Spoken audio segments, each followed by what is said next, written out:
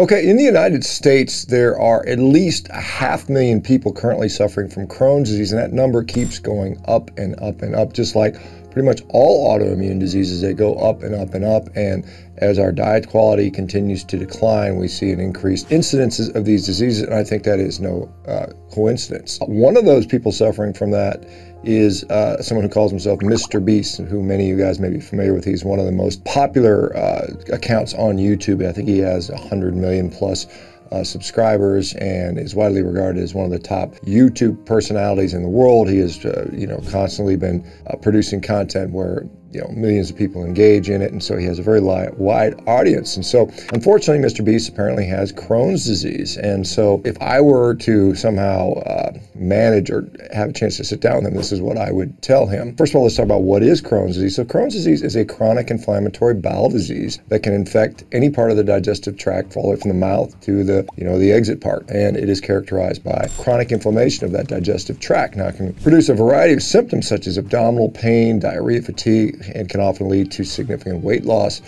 You can have bowel obstructions, you can have ulcers, fistulas, none of which are fun. And many patients with Crohn's disease, in some studies up to 40% of them, end up with some sort of surgery, often to remove significant parts of their bowel. And what the cause of that, still people seem to think it's unknown. Some people will say genetics, environment, lifestyle choices.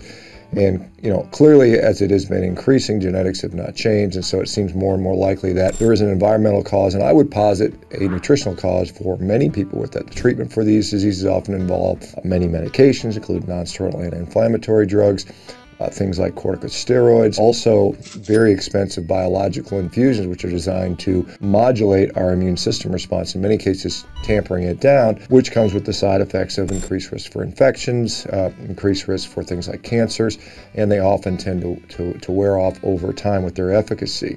Fortunately, I've been in a position to see cases where the Crohn's disease has apparently been completely reversed, where they've been able to come off all medications and no longer suffer from any of the symptoms of that, which I would hope MrBeast and others like him that have this disease could benefit from. So, one of the things you could do, one would be to weight train. We know that Crohn's disease is characterized by high levels of inflammatory cytokines and inflammation in the gut. And so resistance training has been shown in a number of studies to have a very potent anti-inflammatory effect in people with Crohn's disease. So there are studies out there to show that the anti-inflammatory effect of resistance training is so strong that some people use that as an alternative to prescription drugs. And so here, if someone else is new to it, you can just progressively add slightly more and more, resistance as you go. It doesn't have to be something crazy out the get-go, but just, more than you're doing currently. And this will send signals to your body to not only lower inflammation, but also perhaps improve, certainly your strength capacity, and then also your hormonal conditions. This is a big one. Avoid gut irritating foods. Now, there are some foods that make Crohn's better and some foods that make it worse.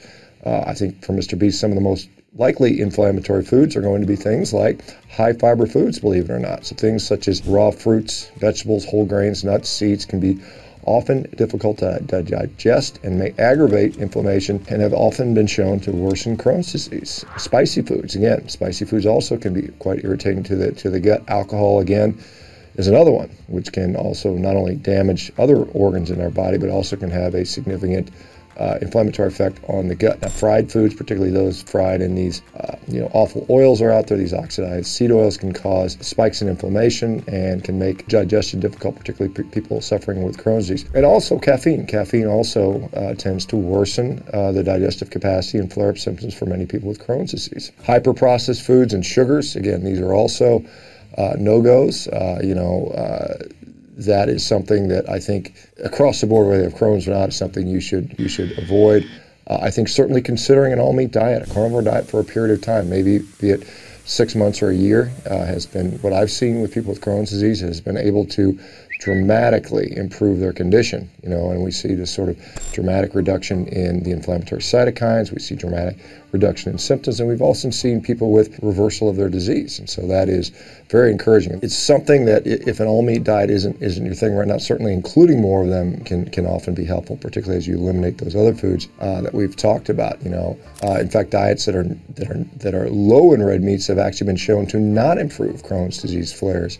Research shows that including more protein like fish, eggs, beef, lamb, and bison can drastically improve inflammatory bowel symptoms such as Crohn's disease. Again, you know, if MrBeast, if you happen to be listening to this, I'm very excited to announce that we are opening Revero to patients very soon. You know, if you want to be one of our first patients, we'd love to have you there. You know, we are going to be taking care of patients with all kinds of diseases, you know, eventually including things like Crohn's disease and ulcerative colitis.